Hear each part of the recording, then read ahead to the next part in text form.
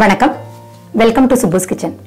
இன்னைக்கு சுப்புஸ் கிச்சன்ல மாங்காய் பச்சடி எப்படி செய்யறதுன்றதை பார்க்க போறோம். நல்ல புளிப்பு மாங்காய் வச்சு செய்யற ஒரு இனிப்பு பச்சடி தான் மாங்காய் பச்சடி. இதை நம்ம தமிழ் வருஷ பிறப்புக்கு நம்ம எல்லாரும் கண்டிப்பா செய்வோம். இனிப்பு, புளிப்பு, துவர்ப்பு, கசப்பு, உப்பு, காரம் அப்படின்னு 6 வகையான டேஸ்டும் நல்ல பேலன்ஸ் ஆகி நம்ம செய்யற ஒரு டிஷ் தான் மாங்காய் பச்சடி. இதே போல நம்ம லைஃபும் நல்ல பேலன்ஸ்டா இருக்கும் அப்படின்னு நம்ம வேண்டிட்டு நம்ம இந்த டிஷ்ஷை நம்ம புது வருஷத்துல செய்வோம். வாங்க மாங்காய் பச்சடி எப்படி செய்யலான்றத பார்க்கலாம்.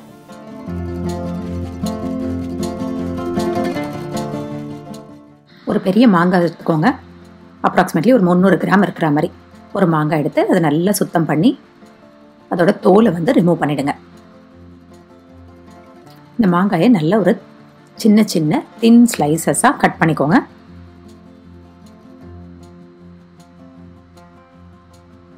நல்லா தின்னாக இருந்ததுன்னா உங்களுக்கு சீக்கிரமாக வெந்துடும். அதனால் தின் ஸ்லைசஸாக கட் பண்ணி எடுத்துக்கோங்க.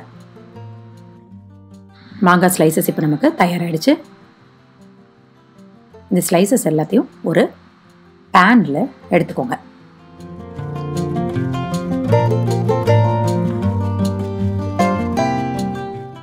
ஒரு பாத்திரத்தை அடுப்பில் வச்சு அதில் ஒரு 1/4 கப் அளவுக்கு தண்ணி சேர்த்துக்கோங்க. அதில் ஒரு 1/2 கப் அளவுக்கு துருவிய வெல்லம் சேர்த்து நல்லா மிக்ஸ் பண்ணி கொடுங்க. இந்த வெல்லம் அந்த தண்ணியில் நல்லா மிக்ஸ் ஆகி டிசால்வ் ஆகி நல்லா கொதிச்சதும் அதை ஸ்விட்ச் ஆஃப் பண்ணி இறக்கி வச்சுருங்க.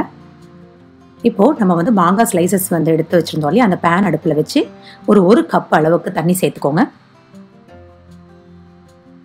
ஒரு பிஞ்ச் மஞ்சள் தூளும் சேர்த்து நல்லா கலந்து கொடுங்க. மாங்காய் இந்த தண்ணியில் இந்த தண்ணியில் நல்லா குக் ஆகி நமக்கு சாஃப்ட் ஆகணும். அது வரைக்கும் அதை நல்லா குக் பண்ணிக்கோங்க. சில மாங்காய் உங்களுக்கு வேகாமல் இருந்ததுன்னா இன்னும் கொஞ்சம் தண்ணி சேர்த்து நல்லா குழைவாக குக் பண்ணிக்கோங்க.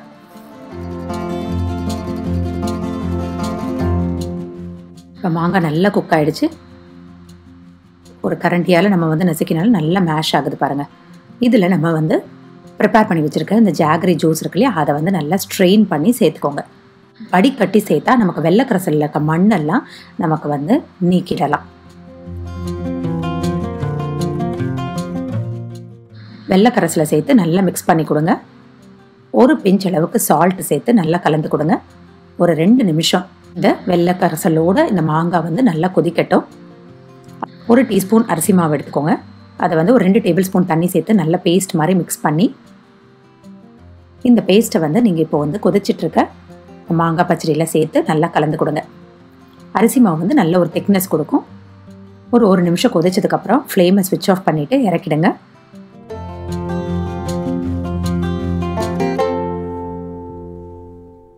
ஒரு பேன் அடுப்பில் வச்சு அதில் ஒரு 2 டீஸ்பூன் அளவுக்கு ஆயில் சூடு பண்ணிக்கோங்க. ஆயில் சூடானதும் 1 டீஸ்பூன் கடுகு சேர்த்து வெடிக்க விடுங்க.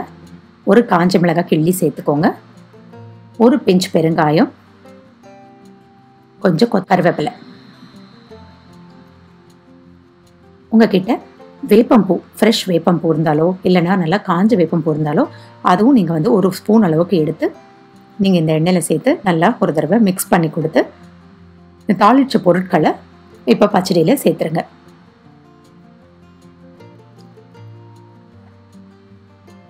தாளிச்ச பொருட்கள் நல்லா நீங்கள் பச்சடியில் மிக்ஸ் பண்ணி கொடுத்துருங்க.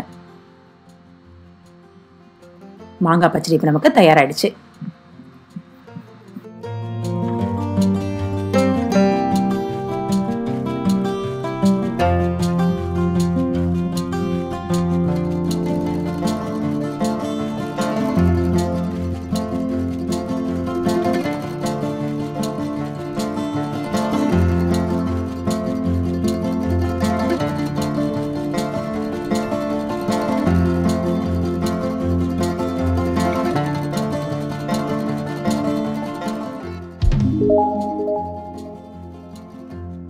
மாங்காய் பச்சடி இப்போ நமக்கு தயாராகிடுச்சு.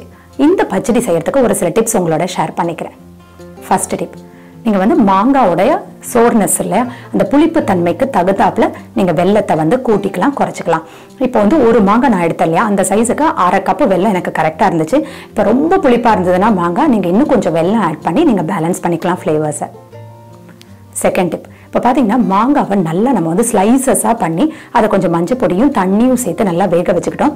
உங்களுக்கு வந்து ஃபாஸ்ட்டாக ஆகணும் அப்படின்னு நீங்கள் நினச்சிங்கன்னா நீங்கள் வந்து குக்கரில் கூட ஒரு 2 விசில் வச்சு எடுத்திங்கன்னா நல்லா நமக்கு மாங்காய் குழஞ்சி வெந்து வந்துடும். அதில் நம்ம அப்படியே நேரம் வந்து நம்ம வெள்ளை கரைசலை சேர்த்தோன்னா நமக்கு நிமிஷமாக தயாராகிடும். தேர்ட் டிப், வெள்ளத்தை நம்ம டைரெக்டாக சேர்க்காம முதல்ல தண்ணியில் நல்லா அதை நல்லா கரையை விட்டுக்கிட்டு அதை நல்லா வடிகட்டிக்கிட்டோன்னா நமக்கு வந்து அதில் இருக்க மண் கல்லுன்னு இருந்ததுன்னா அதெல்லாம் நமக்கு வந்து இந்த பச்சடியில் சேராமல் நம்ம நல்லா வடிகட்டி தனியாக எடுத்துடலாம். நீங்கள் டைரெக்டாக ஆட் பண்ணும்போது சம்டைம்ஸ் நமக்கு வந்து பச்சடி சாப்பிடும் போது அந்த கல் மண்ணெல்லாம் மாட்டும். அதனால தனியாக நல்லா கொதிக்க விட்டு அதை வடிகட்டி சேர்த்துக்கோங்க. ஃபோர்த் டிப், இதில் பார்த்தீங்கன்னா கடைசியாக நம்ம வந்து கொஞ்சம் வேப்பம்பூ, அது வந்து இந்த கசப்பு தன்மைக்காக கொஞ்சம் நம்ம வேப்பம்பூ சேர்த்துருந்தோம். வேப்பம்பூ கிடைச்சதுன்னா நீங்கள் வந்து ஃப்ரெஷ் வேப்பம்பூவாக இருந்தாலும் சரி, இல்லை நம்ம நாட்டு மருந்து கடையிலலாம் உங்களுக்கு பார்த்தீங்கன்னா உங்களுக்கு அந்த கோல்டன் கலரில் காஞ்ச வேப்பம்பூ கிடைக்கும். அது கிடைச்சாலும் நீங்கள் கடைசியாக அந்த தாளிச்ச பொருட்களோடு சேர்த்து ஒரு தடவை வறுத்து சேர்த்துக்கலாம். இல்லை உங்ககிட்ட வேப்பம்பூ இல்லைனாலும் அது இல்லாமலும் இந்த பச்சடி நீங்கள் செய்யலாம். இந்த டிப்ஸ் எல்லாம் ஃபாலோ பண்ணி இந்த மாங்காய் பச்சடி செஞ்சு பார்த்து உங்கள் கமெண்ட்ஸை ஷேர் பண்ணுங்கள். மீண்டும் ஒரு புதிய ரெசிபியோடு உங்களை சந்திக்கிறேன். வணக்கம்.